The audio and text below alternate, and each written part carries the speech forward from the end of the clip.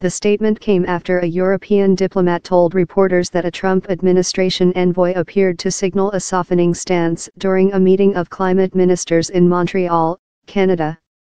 A major point of contention between the United States and its global allies, the Paris Climate Accord issue reappeared just as Trump was set to make his major diplomatic debut at the annual United Nations General Assembly in New York next week.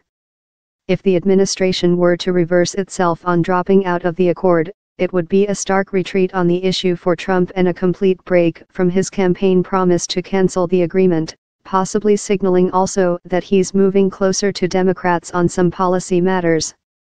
There has been no change in the United States' position on the Paris Agreement, White House spokeswoman Lindsay Walters said. As the president has made abundantly clear, the United States is withdrawing unless we can re-enter on terms that are more favorable to our country. Earlier, the European climate official had suggested Trump was wavering in his commitment to remove the U.S. from the landmark accord, which was struck in 2015. The European Union's Commissioner for Climate Action and Energy, Miguel Arias-Canet, told reporters in Montreal that U.S. officials have said that they will review the terms on which they could be engaged with the Paris deal, according to spokeswoman Anna-Kaisa Itkinen, who spoke to News Total by phone. Canet added that the U.S. has stated that they will not renegotiate the Paris Accord. The agence France Presse and the Wall Street Journal first reported Canet's remarks Saturday. The second-hand remarks suggested a softening stance on the Paris Agreement, which Trump vowed to abandon unless he could strike a more favorable deal. That would likely include greatly lowering the carbon emission reduction targets set by the Obama administration when it signed onto the accord 2 years ago.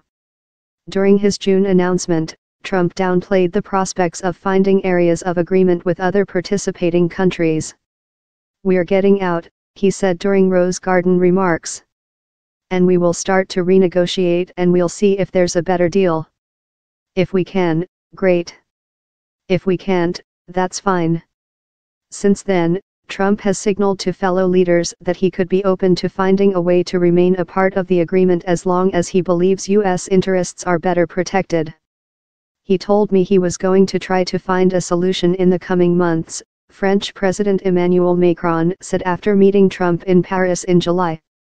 "We spoke about the details that could allow him to stay in the accord." On Monday, climate ministers from about a dozen large economy nations will meet in New York with Gary Cohn, head of the National Economic Council, where the U.S. position on the Paris Agreement is expected to be discussed. Ministers will look to Cohn for greater clarity on the U.S. position. As Trump weighed a decision on withdrawing from the Paris Agreement last spring, Cohn advocated against a full withdrawal.